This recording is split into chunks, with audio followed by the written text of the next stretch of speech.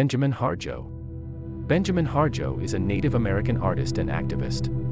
He was born in 1945 in Oklahoma, United States, and is a member of the absentee Shawnee tribe of Oklahoma. Harjo is known for his unique artistic style that combines traditional Native American motifs with contemporary elements. His artwork encompasses various mediums, including painting, printmaking, sculpture, and jewelry. Harjo often explores themes of Native American identity, spirituality, and cultural preservation in his work.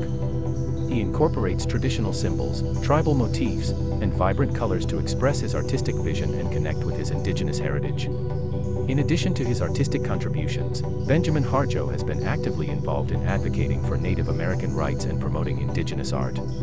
He has served as a mentor for younger artists, sharing his knowledge and experiences to help preserve and promote Native American art and culture.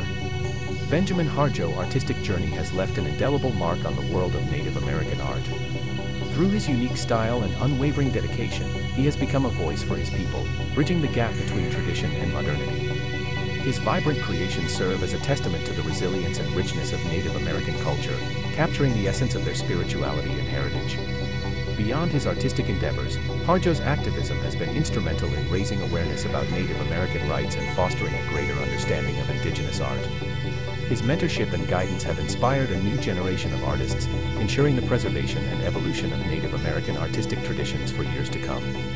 As the legacy of Benjamin Harjo continues to unfold, his artistic contributions and advocacy efforts stand as a testament to the power of art in illuminating cultures and forging connections.